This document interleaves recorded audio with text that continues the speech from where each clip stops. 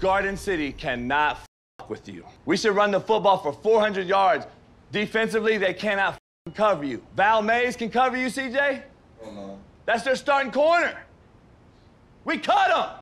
These dudes, man. I guarantee that motherfucker don't want to see me at the 50 either.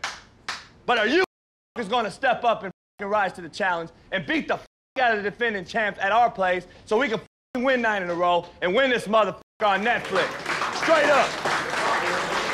So Last Chance U Season 3 has finally come, and the majority of us have already seen the full season. If you're like me, you probably set aside 8 to 10 hours to sit there and take in the entire season all at once. If you haven't seen it as of yet and you're watching this, there may be a few minor spoilers, but you can still watch this to maybe help you decide if you want to check out Season 3 or not. Everybody else that's diehard fans like myself, you know what time it is, baby. It's time to ruthlessly compare this season to Seasons 1 and 2. Y'all know how we do it. Alright, not exactly, but I will be ranking them from best to worst in this video, so make sure you stay tuned for that. Now, of course, I'll be discussing why I feel that way and supporting everything that I say, but I want y'all to let me know in the comment section, how do you rank the seasons? Now, I'm gonna be breaking down all the major characters in a future video that's probably gonna drop in the next day or two. That was initially gonna be a part of this video, but dog, it's so much information that I felt, you know what, this should probably be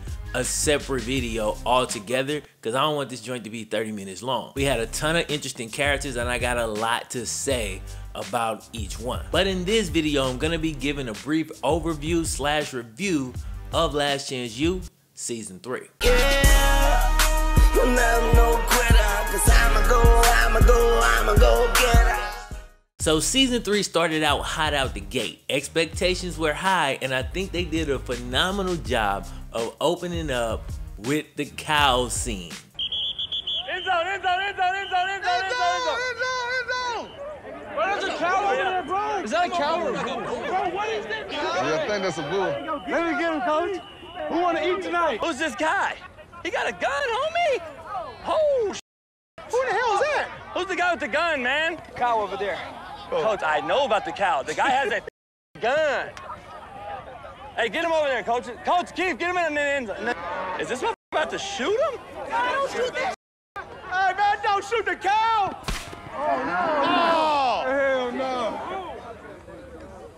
Is that legal? Now, true enough, this is gonna be a little bit of a spoiler. This is not a major plot point though. This is something funny and it happens pretty much right out the bat when you start the season. The cow scene at the beginning does an amazing job of kind of breaking the ice and getting you to relax a bit, because again, we've been waiting on this. Expectations are high and it represents a lot to me. Like, I broke this cow scene down way more than I should've. First off, it's just funny just the thought that, yo, we're in football practice and randomly there's a cow on the loose. Not only is there a cow on the loose, but it's a dude chasing him with what looks to be a damn gun. And you see all these hardcore football players who do all these curves and we go in, you know what I'm saying? Everybody like, no, don't shoot the cow, bro. FYI, I don't really like to be around animals, but I don't want them hurt. I was one of them dudes too, like, come on, bro, don't shoot the cow. So it starts out and it's very funny just to see the cow and the dude chasing the cow. Then it switches, cause it's like, yo, he's got a gun. He's gonna kill the cow. Like, it gets heavy real quick. Then he shoots it and it's a tranquilizer, which just offers a ton of levity to the whole situation. So right there in that little cow scene, it's like, how many emotions did you just go through? Like, I broke this cow scene down way more than I should've. I also love how they allowed Coach Brown and the other characters to reference Season 1 and Season 2. This is something that they could have easily just edited out, but all the references to the first 2 seasons kind of put you in the mind of like a Deadpool comic or movie, you know what I'm saying? So when Coach Brown looked at the camera like, I'm Brittany Wagner, goddamn it, you know what I'm saying? Like, that was hilarious, bro. Just like Seasons 1 and Season 2,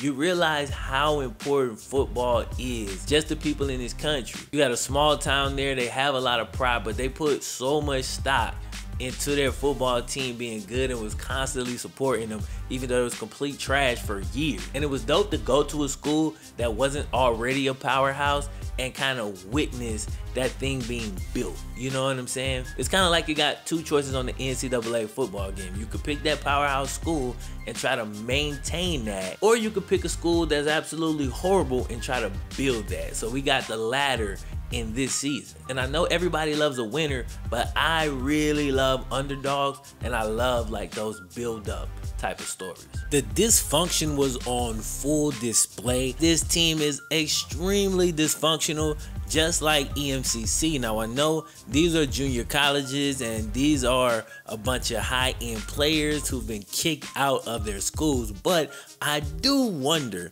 to what extent, especially like when you see the spats between the coaches, to what extent are larger programs dysfunctional? I'm sure programs like Alabama are pretty buttoned up, but I'm pretty sure it's a couple SEC schools that are also dysfunctional. Like, I couldn't help but the whole time I was watching just wondering what an unfiltered look, an unfiltered extended look into a D1 program would look like. Maybe at some point last chance you could make that happen. I think that would be pretty dope. And I know there's some key differences, but I bet it's a little bit more similar than we probably think. So overall, I really enjoyed the season. How does it stack up to seasons 1 and 2?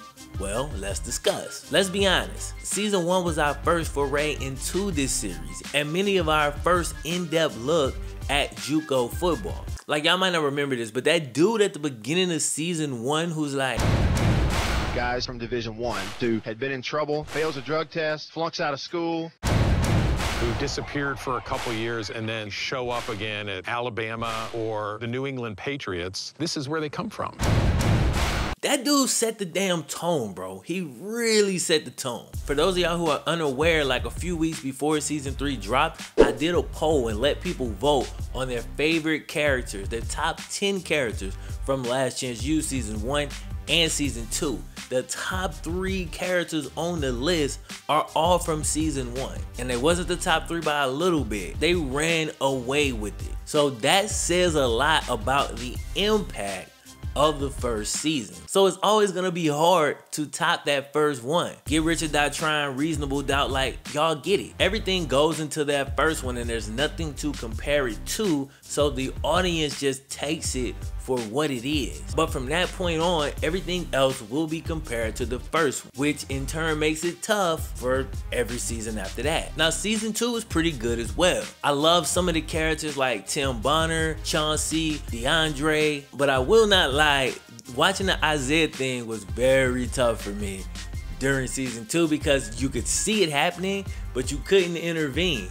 And it seems like nobody around them saw it either. Now, that's not an indictment of the show. They did their job. Their job is to capture what's happening and then deliver that content to you in the most unfiltered way possible. That's exactly what they did. And there's some great moments in season 2. I mean, Chauncey's song For My Mama was hard. I mean, Dakota Allen in season 2 was amazing. And you think about it, like if somebody like VJ Miller, what if he was a part of season 3? Wouldn't it have been a completely different thing for that character? Because every time Malik was tripping, instead of having to put in Brandon B, you could put in VJ. That's a whole different thing.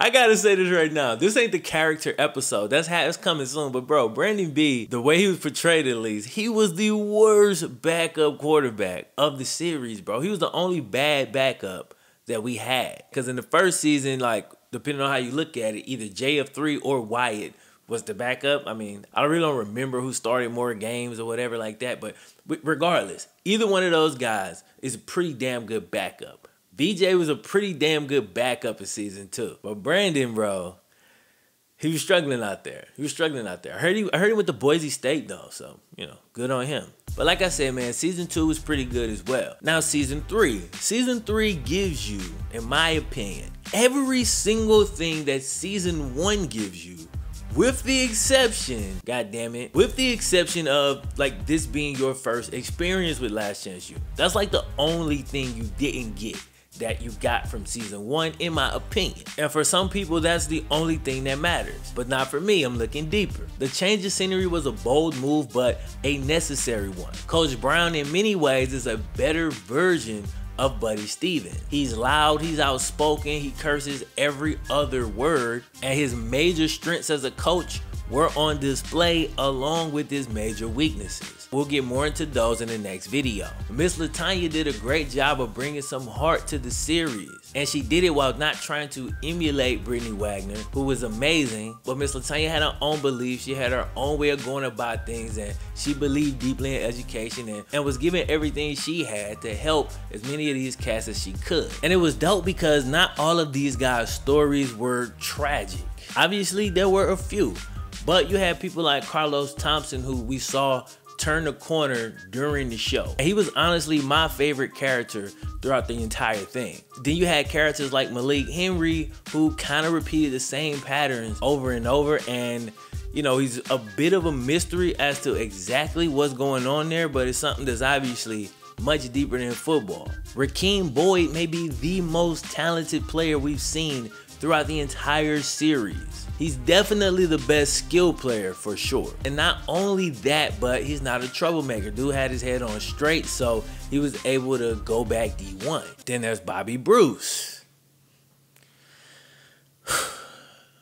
Bobby Bruce might have to get his own video, man, but I am going to talk about him in the initial player breakdown video. Like I said, it was a good season. Yo, the Garden City game was so dope. Like, the beef between the coaches was so real, and I like how they gave you both sides and kind of built it up like a boxing match or maybe a UFC match, actually. I choked the out of the dude because when I left there for a reason. All in all, I really enjoyed the season. I want to send another huge shout out to Last Chance U for shouting your boy out in the credits. A major accomplishment for me. It still feels amazing. But even though I was credited on this one, I still cannot rank this as the top season. Here are my rankings. Season 1 is still the king. I explained all the reasons why earlier in the video, so you may have known where I was going here. But season 1 still is and may forever be the GOAT Last Chance U season. Now, for the 2 spot,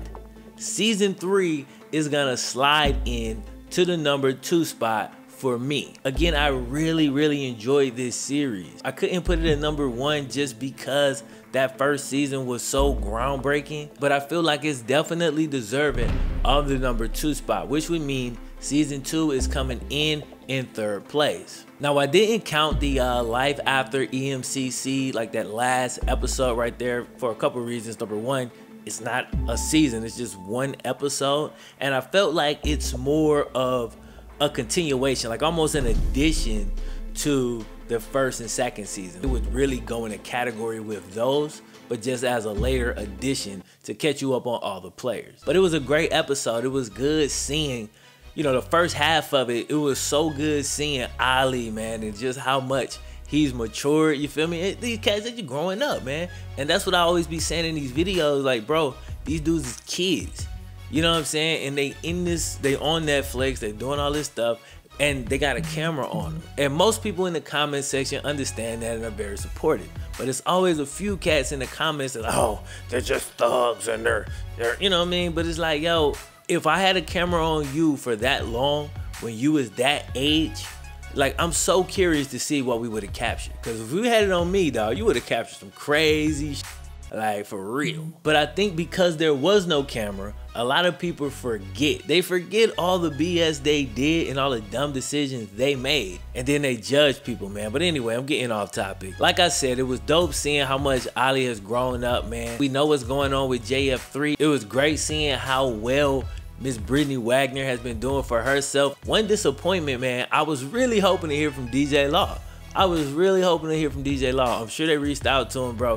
DJ Hardcat to just run down, bro. He Hardcat to run down, man. And then there's the last 30 minutes of the episode. 30 minutes or so. Probably not exactly 30, but you know what I mean.